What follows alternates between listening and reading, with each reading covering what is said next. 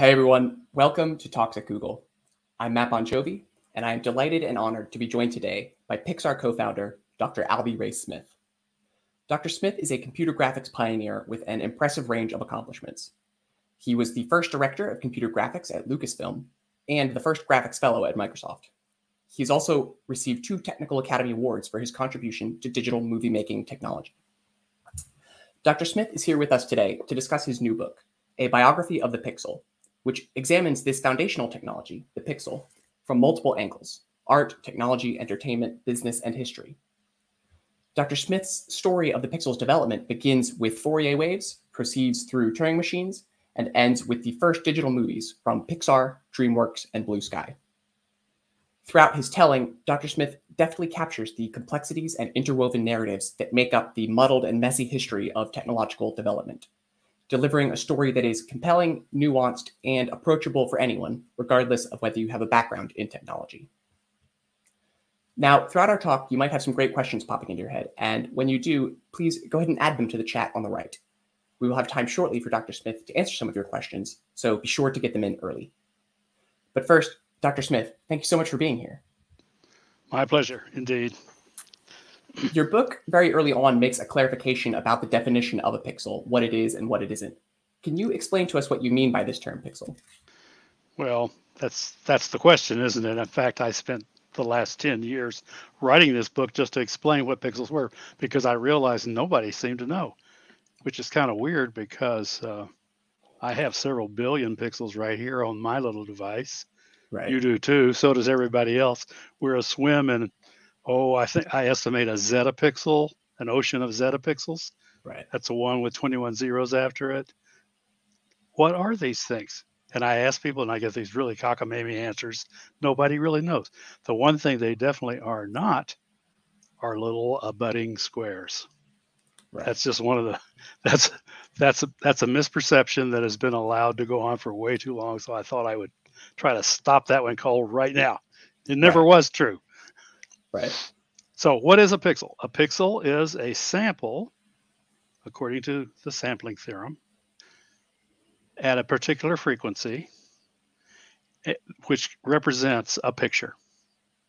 So if you think of the picture as a signal, a two-dimensional signal, and if you sample at a certain rate, which is well defined by the sampling theorem, then you can throw away the infinity of points in the signal and only maintain the samples, which we call pixels. Right. It's a mind blower of a theorem. It basically says you can throw away an infinity and not lose your picture.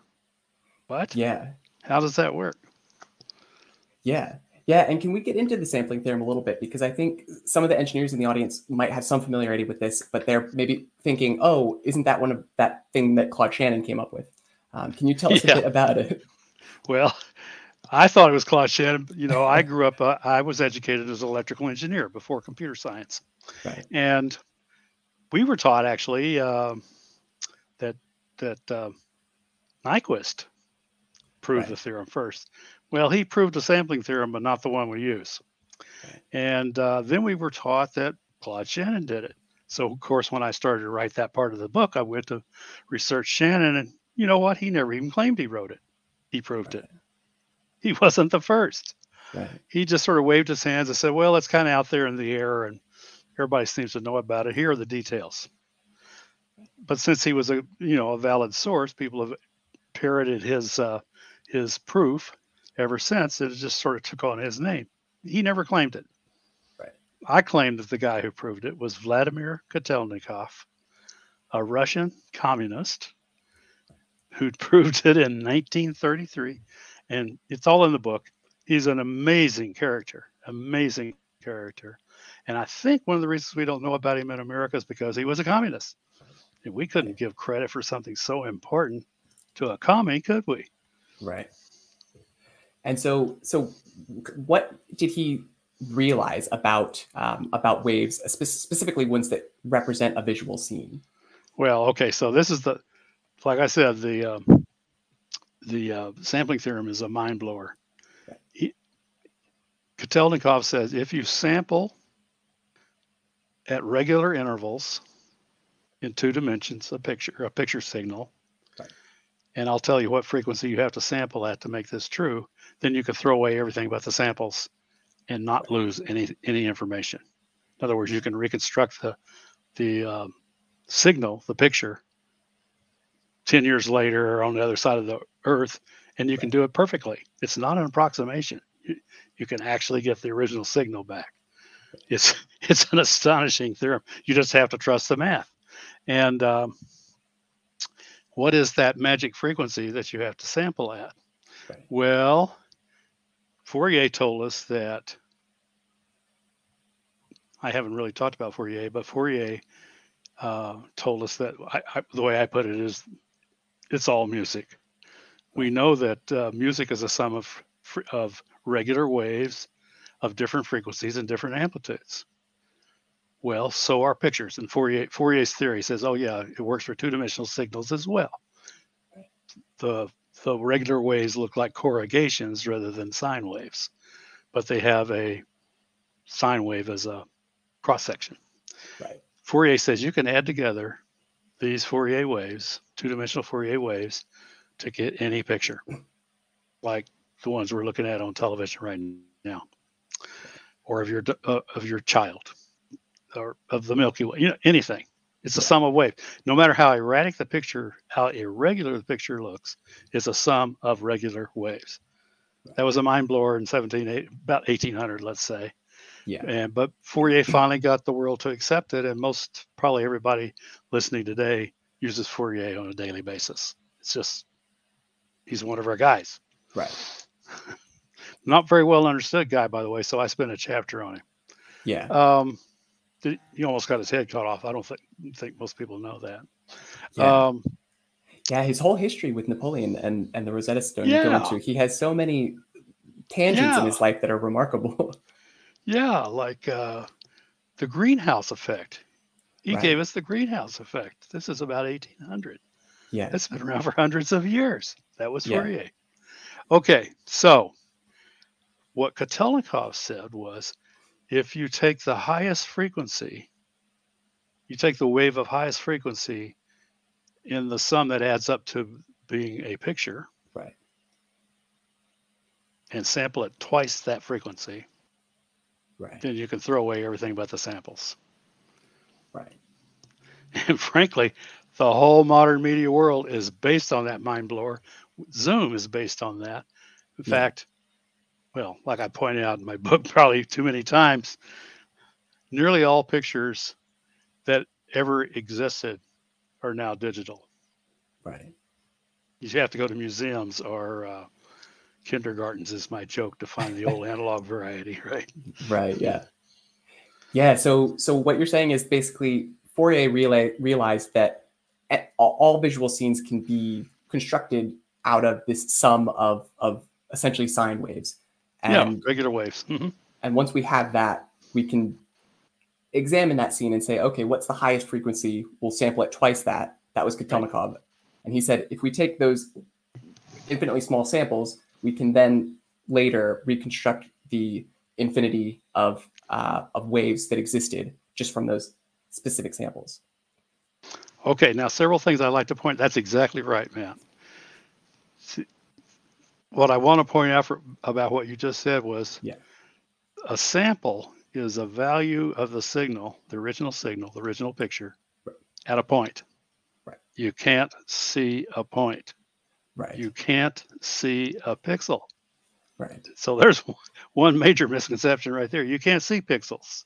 Right. They're samples at a point with a color attached, say. Right. So how do we see? What are we looking at right now? Yeah. Well, every display device, I'll hold up my cell phone, has an array of little glowy, I call them display elements. They are not pixels. They are little glowy analog blobs of light. And I say that the expression I use is the pixels underneath, the things you can't see, are spread by these little blobs of light, right, and added up to reconstruct according to the sampling theorem. Right. the original picture.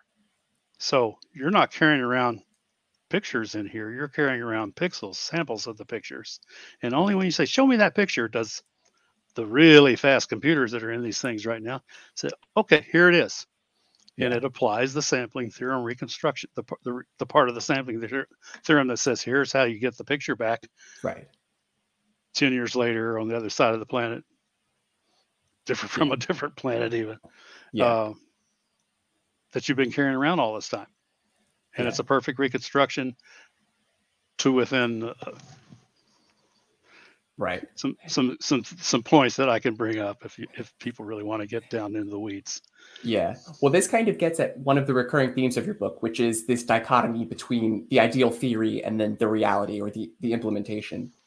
How do you characterize those differences, and how have you seen it show up in the creation of new technology? I guess what we're talking about is science versus engineering, perhaps. I mean, there's Right. some point where you have this beautiful. So, what Kotelnikov says, what you, in order to spread a pixel, and so you can see it again, you spread it with a shape we call a sink in mathematics. Yeah. It's a hump, and then it ripples off to infinity in both directions. Right. Well, that rippling off to infinity in both directions bit.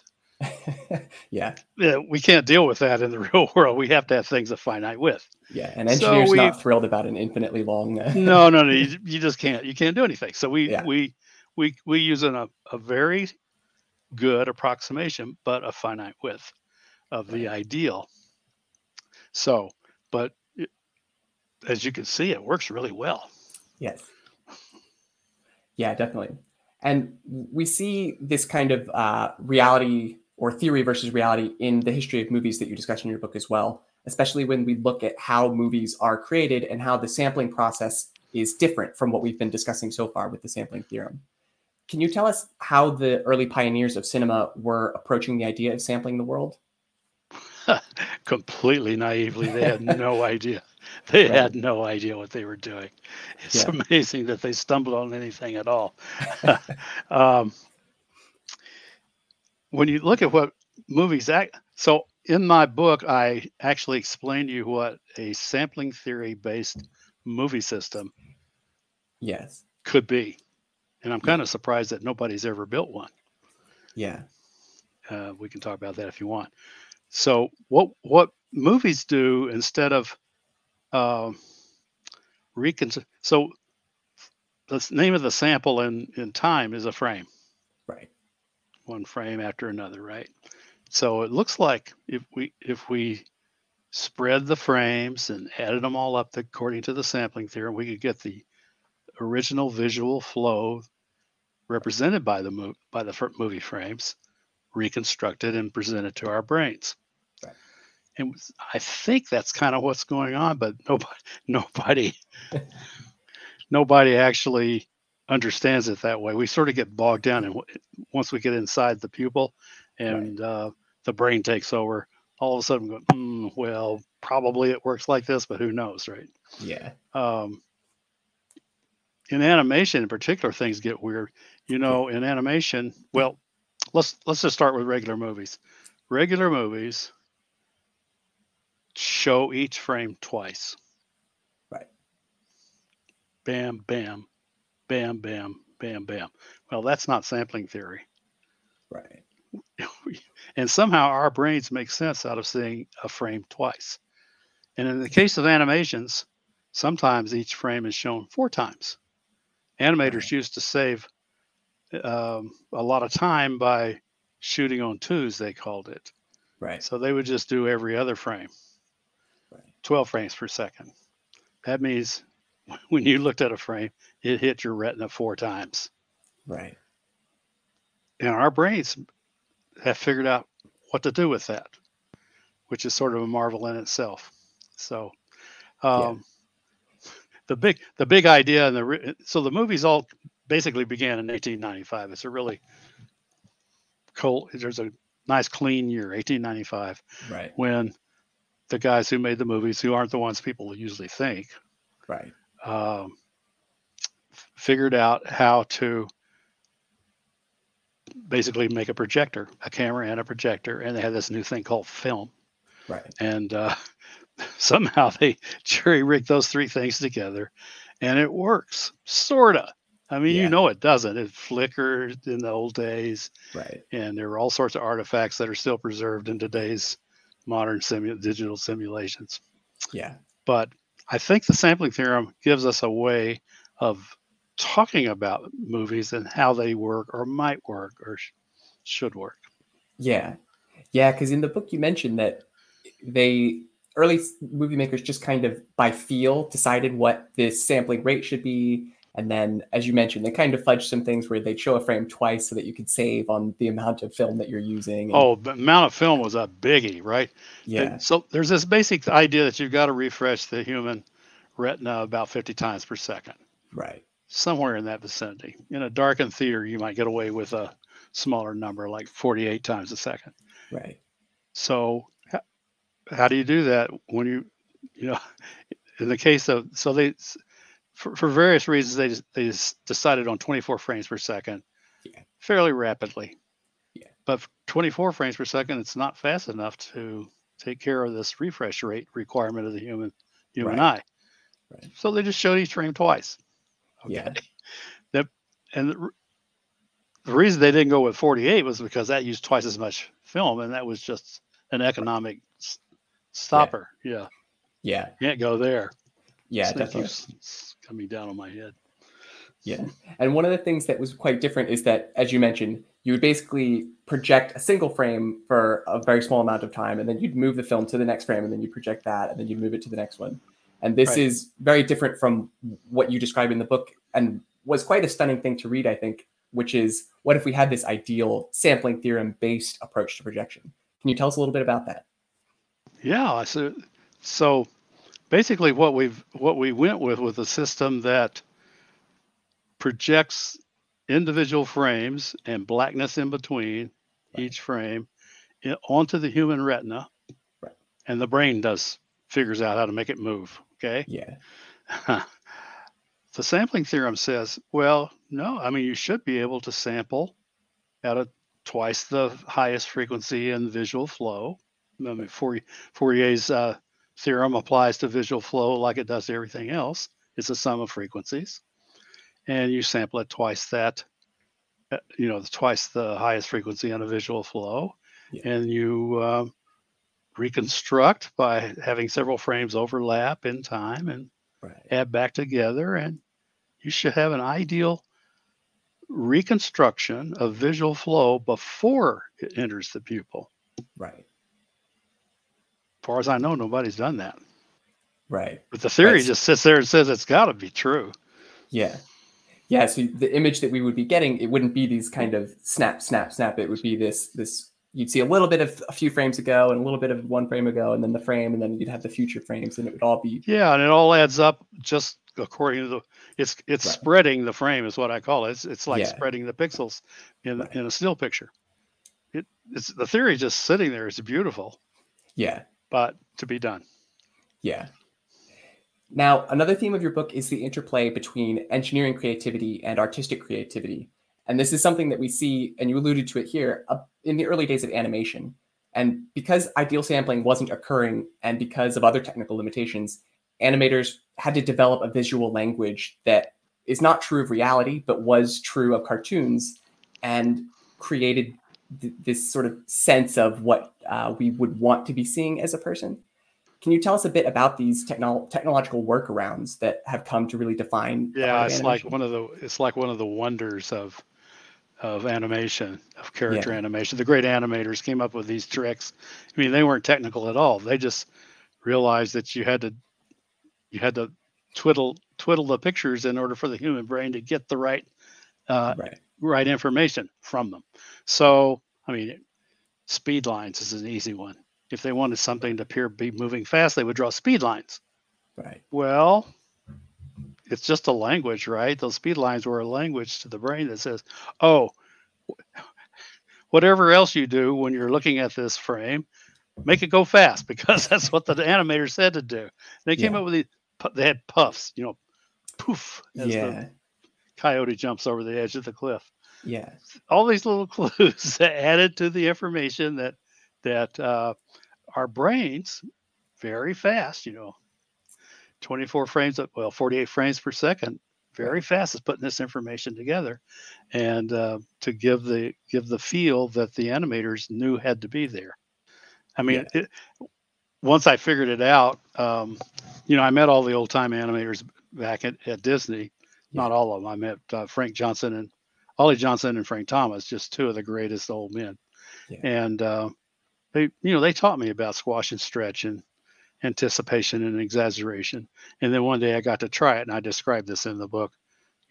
I'm not a great animator, but I can model things. So I modeled one of my hands with Yeah. cylinders for bones and spheres for joints. Yeah. And then since I have a computer, I just mirrored one hand to get the other hand. Right. And so I'm sitting there with two models of two hands in 3D. Yeah. Saying, well, let's see, I should animate these. Yeah. Now, I must add that this is back in the bad old days when the computers are too slow really to do anything. Right. So I clap my hands. You look at Yeah. that seems to be pretty easy to animate. And it is. So I did it, and it was boring. What a boring animation. Yeah. So I said, okay, here's where Frank and Ollie come in. Yeah. They could make that interesting. So I followed their textbook, so to speak. Right. Exaggerated the hands coming. I bent my hands way back and slammed them together. My modeled hands. Slammed them together, and the fingers tips pulsed out and they retracted. I just made it. The result was it was fun. Yeah. It was sloppy and floppy, and it was fun to watch. I mean, Yeah. turns out hand clapping is not fun to watch, but you can make it fun to watch. Yeah. Yeah. And I think that's one of the great things that your book highlights, which is this idea that there were these technical limitations that then required animators to work around in order to, like you say, give the brain more information than what was presentable from the medium. But then that then becomes part of the language and part of the art, and can even be used even if you could perfectly reconstruct the image, Right. and make clapping a bit more fun than it potentially is in real life. Right.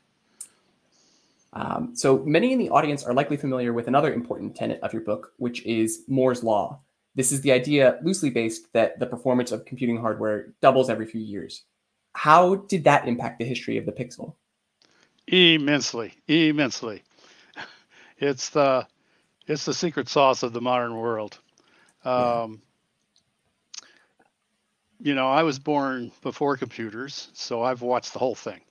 Right. And in 1965, Gordon Moore announced what we call the law, Moore's Law, Yeah. which you paraphrased there. I have a different version that is a lot more intuitive than the version you gave, which is about density of components on a chip. Right. My intuitive version of Moore's Law is that everything good about computers gets better by an order of magnitude every 5 years. Right. Now, order of magnitude is fancy for factor of 10. Right. Why do I use order of magnitude instead of factor of 10? Because a factor of 10 is about as much as we puny human beings can conceive of. The change gets to be that big, we start kind of losing it. Yeah. And we have to come up with new conceptualizations. Moore's Law says there will be one of those order of magnitude reconceptualizations every 5 years. Right. And that's been true since 1965. Yeah. So if you take Moore's Law factor as a 1 in 1965, right, when I made my first computer graphic image, by the way, it's sitting at 100 billion X right now. Right. I mean, these are silly numbers. We humans don't know what it means. Yeah. You certainly can't predict what it. Back in 1965, I might have been able to tell you that Moore's Law would be 100 billion. I don't think I could have done it now, but I couldn't have told you what it was going to feel like, or what it could do, or what we just have to get there. We just have to ride the wave. Or another way I like to put it is, if you can if you can see one order of magnitude ahead, you can probably be a billionaire. Right. It's just, these are big, fast changes. And by the way, Moore's law is still going despite its often its death is often announced. I've seen its death announced 4 or 5 times in my career. I just Yeah. don't believe it anymore. The engineers basically don't know what to do with an order of magnitude change either until they get there, and then they say, "Oh, look what we can do now," and they Yeah. push it again.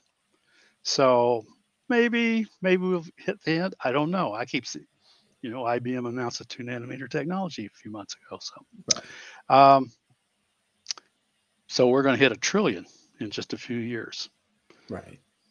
Everything good about computers will be 1 trillion times better in uh, 4 years, I guess it is now, Right. than it was in 1965. What does that mean? I don't know. Yeah. I can show you how fast the numbers, how big the numbers are, and how small the computers will be, and how fast they'll go. But I Yeah. don't know what it feels like, or what revolutions we'll be able to enable with that kind of speed. You just can't see ahead to do Yeah. it, which Yeah. makes writing the Moore's Law wave one of the great adventures of all time. And my entire life has been writing that wave. It's everybody in this audience, the same thing. And I think they'll continue to write it. Yeah.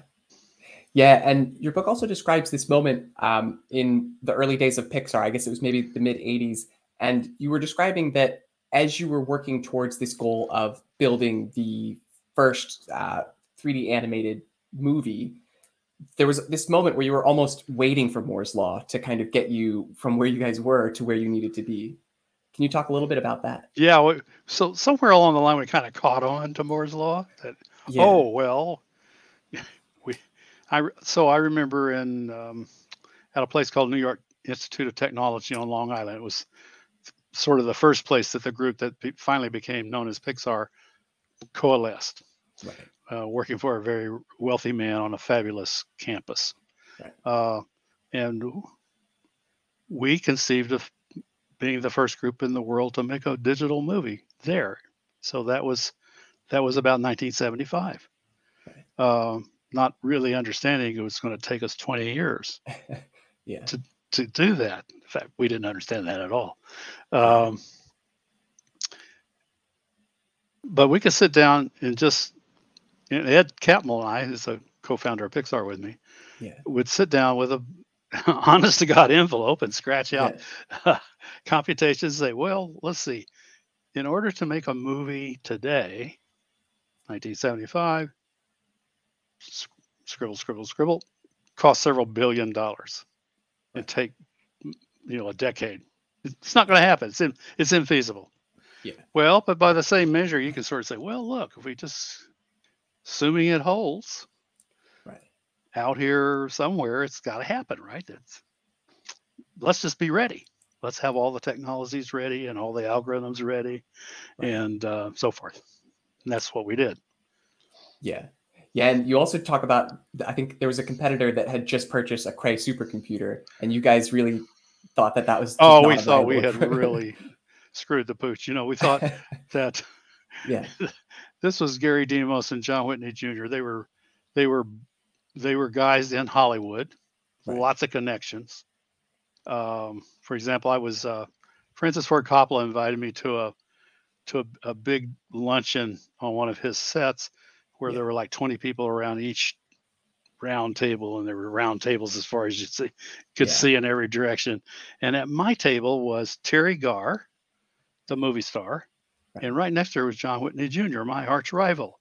And he Right. and Terry Garr are just hitting it off like crazy. And all of a sudden I went, oh, Jesus, they grew up together. I mean, he's so tied into Hollywood. What chance do Ed and I have? We haven't got a chance in hell. Yeah. But then they bought that Cray.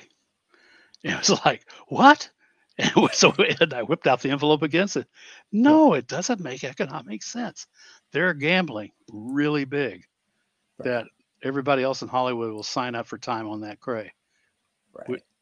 And they did not do that. So Right. our arch Yeah. rivals flamed out. Yeah.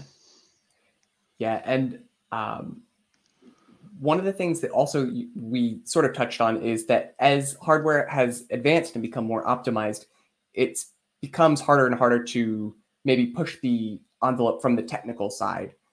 And we kind of see this in Pixar movies today. I think it's less and less obvious from subsequent movie to subsequent movie that the technology is improving the way that it was when those first few came out. You could really see a lot happening.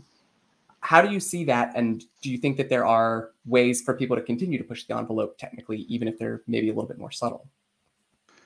I'm not sure how to answer that question, but my basic underlying feeling is Moore's law. You don't understand it until you get there. Right. We're all writing it right now by the seat of our pants, whether we understand it or not, and we're going to get to some exciting places. Will Pixar finally max out on what technological things they can do? Yeah. Probably not. I mean, what if you can make a movie in an hour instead of 3 years? Right. Doesn't that feel completely different? Doesn't that change the feel of the world? I say yes. Doesn't that make GarageBand Pixar's possible? You just don't know. My personal take on it is I'm advisor for this VR startup company in Silicon Valley called Baobab Studios. Yeah. Mostly just to, first of all, they're doing character animation, which is my first love, but they're doing it in VR. And I'm very curious about VR and AR and MR and so forth. Yeah. But one of the things I like about it is just being surrounded by that crazy energy of an entrepreneurial enterprise, that you can only do, I say, when you're young, because it's so damn scary. Right. Yeah. You don't know whether you're going to make it or not. I've done it twice and I succeeded both times, but man, is it scary. Yeah. Yeah. And going back to the theme of this interplay between technological creativity and artistic creativity, Pixar, especially in those early days, is really one of the best examples of a company that has expertly melded artistic, technological, and business successes in ways that really no one else has. How are you guys thinking about that in the early days of Pixar, especially this idea of blending the engineering creativity with the artistic creativity? Well, we were thinking about it all along, and I think it's the mix of people that were Pixar. I'm an artist. I started out as an artist. It turns out, I learned how to oil paint from my uncle George in New Mexico, where I grew up. He let me sit on his floor in his studio as long as I didn't say a single word. And I learned how to stretch canvas and prepare brushes and mix colors and lay out paint. And I oil painted and acrylic painted for years. Yeah. But I was also really smart computer wise. Right. So along comes Xerox PARC, and my buddy Dick Shout built Super Paint. And I looked at that and went, well, that's me. That's painting and computers at the same time. So it was, my future was kind of guaranteed from there on. Yeah. So what I'm trying to say is, I and several of the other early members of the group that became Pixar were as artistic as they were engineering. Yeah. And we brought that sensibility in. And we just, so I would get furious if somebody looked down their noses at artists or vice versa. So we just disallowed that. We just disallowed it. That's not part of our culture because our business required the technically creative people and the artistically creative people to work together. I mean, those are different people. There's no question about it. But they have to work together, and not just work together, but admire each other and assign dignity to the other. And truthfully, not just words. You have to admire the amazing technical creativity of the technical people, and vice versa. Now, I've been in places where the technoids, the so-called technoids, were looked down on by the graphic artists in the graphic arts house. That's so wrong. That is so wrong. I worked at Microsoft for a while, where it was if you're smart, you program. Otherwise, you do Right. this artistic stuff and marketing. Yeah. No, no, come on, it Yeah. just doesn't work. Yeah. Yeah. So you guys were really making this deliberate choice of stressing the equity across these different disciplines. But then there was also the maybe serendipity of the fact that you had some of the greatest technical minds and some of the greatest artistic minds together at the same time. Yeah, we have, I call them my geniuses in the book. We just had this Right. set of geniuses, technical geniuses, is what I usually mean when I use that term. Yeah. Just showing, because they want, everybody wanted to be in the movies. It was a very attractive Yeah. life pursuit. Yeah. So, man, did we get some smart ones. Yes. One of the other things that was quite compelling from the book was you talk about what you call basically jam sessions, where you would have a technical person who really knew what the technology, the nascent technology at that point, was capable of. And you had someone who was rather artistically creative, and you would sort of sit together. How did those go? What were those like? Well, they were completely experimental, for one thing. So you Yeah. had to kind of like each other, which Right. my first experience with that was with a guy named David DeFrancisco, who's one of the original 4 people at the group now known as Pixar. Yeah. He was an artist, video artist, and he begged his way into Xerox PARC to work Yeah. on the paint program. And at first I was really reluctant, because a lot of artists wanted to work there, but it wasn't clear they offered anything. Right. But I started understanding that David was different somehow. He loved technology as well as he loved art, and I loved art as well as I loved technology. So something was bound to Yeah. happen. So I Yeah. invited him down. We started these overnight jam sessions, where, since there was only one tablet for a paint program, we had to alternate. And man, we Right. had no idea where the paintings were going to go, as we chatted and joked and futurized the night Yeah. away. Most of it was junk, just to be honest, but it was a lot of fun. Yeah. And how important were things like that then in terms of developing the actual software that you would later use at Pixar to make films? Because obviously the artists need to be able to do what they Well, do and get it to the the computer. artists, like the animators, were key to designing the interface to the software. I mean, if they Yeah. couldn't use it, what was it for? Yeah. So sometimes we scratch our heads when they ask for certain things, but then we would do it and we say, "Oh, that's what they meant." Okay. Yeah. Yeah. And it really is this quite remarkable interplay, as we've been saying, of technical people seeing what the artists needed, what the animators needed, and the animators then being able to work within the bounds of what was available. Right. Looking forward a bit to today, we have a lot more capabilities now than we did in those early days. And there are still a lot of the character animation language that we see early on still exists today. So, for example, like in a movie like Finding Nemo, we could create this world where you see actual fish that look like actual fish, but we choose not to. Why is that? And can you tell us a little bit about that? Well, it's interesting that you mentioned Finding Nemo in that context, because in Finding Nemo, uh, the artist originally created an underwater world that was as realistic, as stunning as the real underwater world is, Right. and we had to back it off, because Right. it was so gorgeous that it took attention away from our characters, which, Right. it's the characters that matter, right? And then character animation. Yeah. So you had to turn the okay, don't make it quite so good. Yeah. Turn Yeah. it down. That's amazing. Yeah.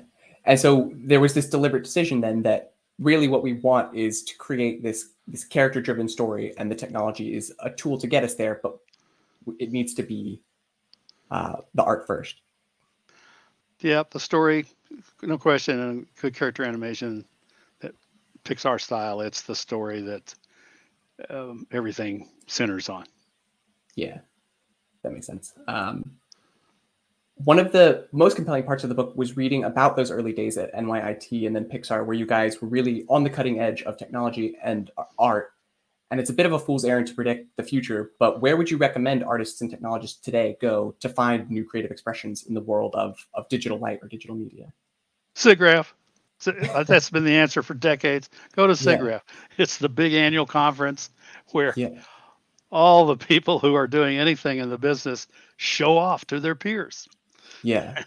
So at its height, there was something like 40,000 people a year showing up at SIGGRAPH. Wow. And it was just, almost impossible to stay up with the paper. So there are technical papers and there are artistic productions and there are art shows and there are kid things. And I don't know, SIGGRAPH is a rich environment and has been so for decades. Go to SIGGRAPH. If you want to see who is who and meet the people, that's the place. Yeah. Yeah, and it certainly features prominently in the history of 3D animation that you describe. And there's a specific moment where you guys are working on a project that you were wanting to present at SIGGRAPH. Can you tell us a little bit about that? Oh, you talk about Andre and Wally-B. This is okay. So we were working for George Lucas by this time, right? And George, he didn't really get who we were. He thought only Disney could do animation, and that we were the technoids, right? So we were hardware and software. We thought we had established with him that we could produce content. So we can do hardware and software if that's how we pay our way, which we did. And but we really wanted to make content, and we got this. I hired this guy, John Lasseter. Turns out to be one of the geniuses of animation, and he. We wanted to show off that we had solved motion blur. It's one of the technical hard problems. So at the 1984 SIGGRAPH, we showed Andre and Wally-B, Adventures of Andre and Wally-B, animated by John Lasseter. It was his first time working with the group that would become Pixar with 3D characters, and we had solved motion blur, so forth. So, we couldn't wait to show this at SIGGRAPH. There'd be 5,000 people there, every one of whom would know what we had accomplished and be screaming their heads off in excitement. They would know what we had done. And much to our surprise, George Lucas decided to attend that SIGGRAPH. Now, it turns out he really was this is Minneapolis, he was really in town to see his girlfriend, Linda Ronstadt, perform. But he took in SIGGRAPH while he was there. And we were so excited. George is going to see what it is that we do to 5,000 screaming fans, right? Yeah. Finally, he'll understand. But you know what? He didn't. I found out years later he didn't get it. Basically he could see what he could see. And Andre and Wally-B's, if you look at it now, it's a little bit crude. It was the first time out in this space. And fact is, it wasn't even complete. There were still some wireframes in it and stuff. The SIGGRAPH audience, they just filled in the blanks. They knew exactly what this all meant, and that Moore's law is going like this, and this is the future. Get out of the way. But George didn't see that. He was sort of bummed out by the story and the fact that it was a little bit crude. And anyhow, thank God he didn't tell us. It would have broken our hearts. Right. Yeah, that's good management, knowing what not to tell. And what was it about? So you talk in the book, you call this first digitally animated movie the movie in capital letters. What was it about the movie that it was on everyone's mind? It was the thing that everyone was working towards. Why was that? Well, the goal had been since 75-ish to be the first group in the world to make a completely digital movie. That was a simply expressed vision. We didn't know what the movie would be. We didn't know whether it'd be 2D or 3D. We just knew it had to be completely computer generated. No hand drawn components, so forth. There were a lot of paths we could have followed. It turns out the one that worked was the one that gave us Toy Story, and turns out it was this new way of modeling in 3D that nobody had seen before. And it just sort of flipped everybody out, and it's changed the whole movie making world, hasn't it? Yeah, absolutely. And so was it this alignment? Because it seems like some of the people that you discuss in the book, yourself and Ed Catmull, you all just kind of knew like this was the goal. Yeah. I guess we must have talked about it a lot. It just was always sitting there. Yeah. For 5 years, we were a hardware company because we knew Moore's law wasn't there yet. In fact, we had tried to do a movie based on the Monkey King for a Japanese company, and when I ran the numbers, I discovered, oh no, we can't do it for a reasonable amount of money in a reasonable amount of time. Moore's law hasn't arrived yet. It was a real shocker, and it informed Ed and me when we started Pixar. You can't be a movie company now, not for 5 more years. We need another order of magnitude. So for 5 years, we were a hardware company of not particularly dazzling success. Yeah, that makes sense. So as we are starting to wrap up here, another question I have is, your book, you are reconstructing lots of historical narratives. You're looking at a lot of different people and stories and who got to things first. And you're really reconstructing these complex historical narratives. And you have these very informative and beautiful flowcharts and things to help you do that. What was that like going in and trying to answer these specific questions of who was there first and do all of that with these? Well, I was really surprised at how lousy the histories of technologies have been reported. I thought I would just go look it up and write it down, right? Every one I looked up was wrong. Well, starting with Kotelnikov, the sampling theorem. It wasn't Shannon. Whoa, right? So it took me a year to straighten that out. That's why it took me 10 years. Every time I got to the next technology, I had to find out that nobody really has it right. Isn't that weird? Movies. Who invented the movies? None of the people you think did it. Right. William Kennedy Laurie Dixon. Who's that? Well, he's pretty much the guy. So I've got a chapter on that. I had a chapter on television too, by the way. I had to take it out to make the book publishable. It's already pretty heavy. Who invented television?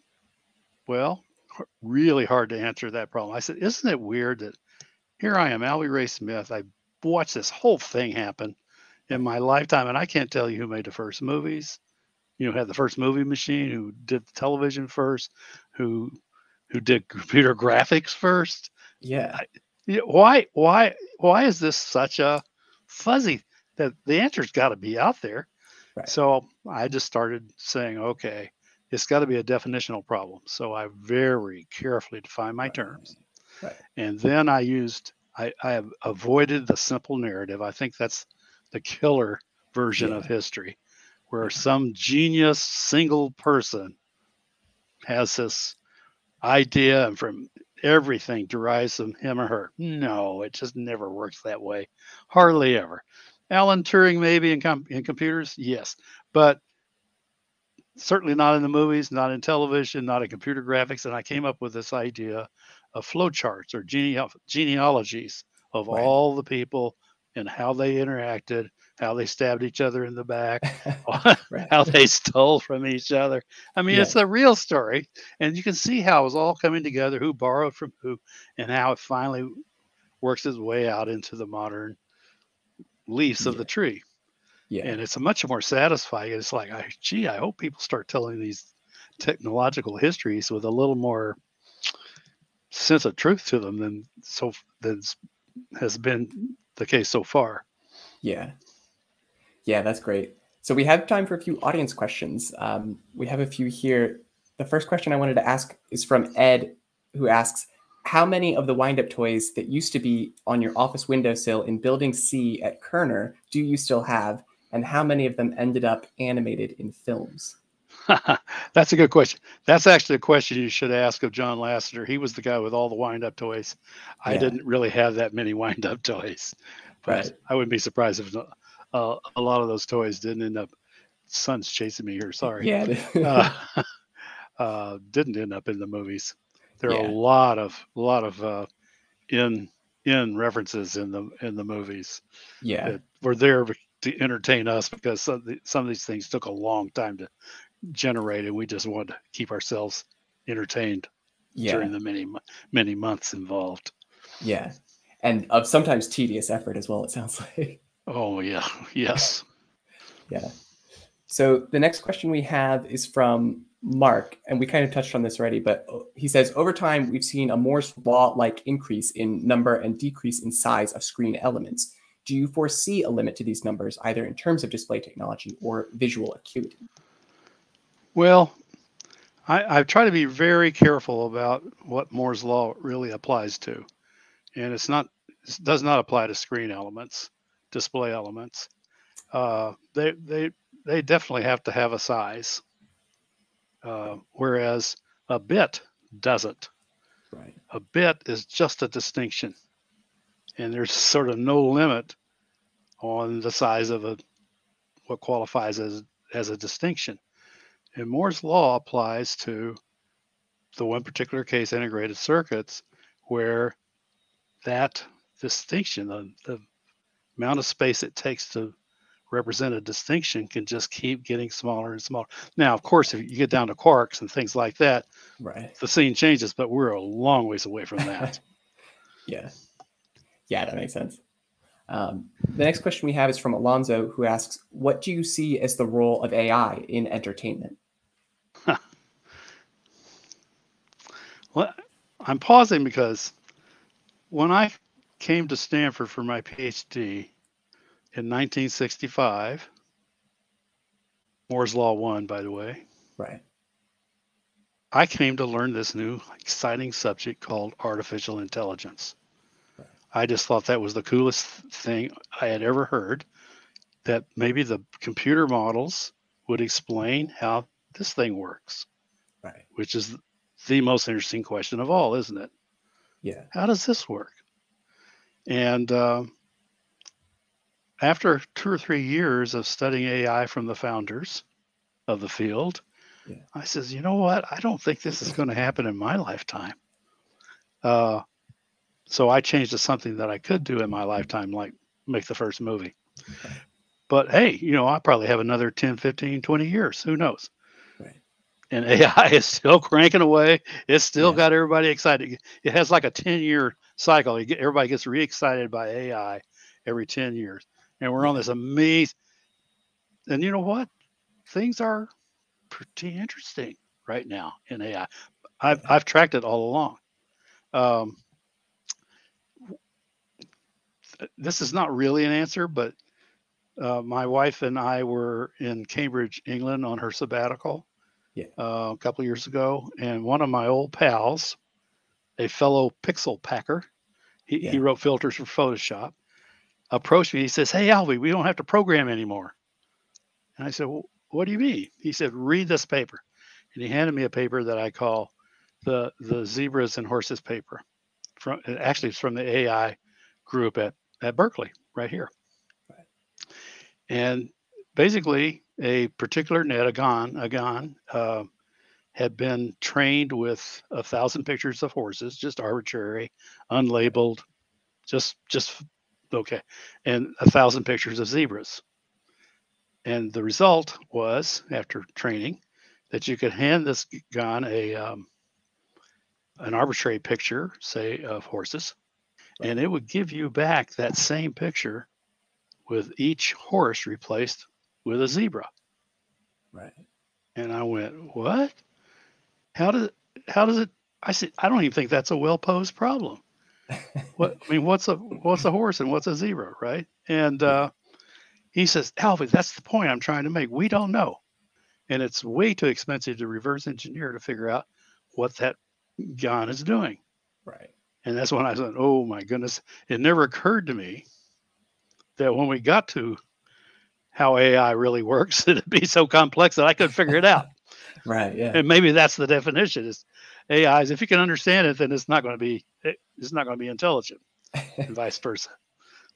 Yeah. So I'm watching carefully, but I've got I've got my skepticism Yeah. flag waving a little bit too. Yeah. I've seen the marketing power of that phrase AI used many, many, many years to raise lots and lots and lots of money. So, but boy, there's some exciting stuff. Yeah. Yeah. It's absolutely an interesting time. So that's all the time we have actually for you. Dr. Smith, I want to thank you again for joining us. It has seriously been so enlightening and really exciting to get to talk with you today. Okay. Thanks, everybody. I've enjoyed it too. Dr. Smith's new book, A Biography of the Pixel, is available now wherever books are sold, including through your local and independent bookseller. It's really a wonderful and it's a fascinating read, and it would make an excellent holiday gift. So I really recommend people check it out. For everyone who joined us today, we look forward to seeing you at our next Talks at Google event. Please stay safe and take care.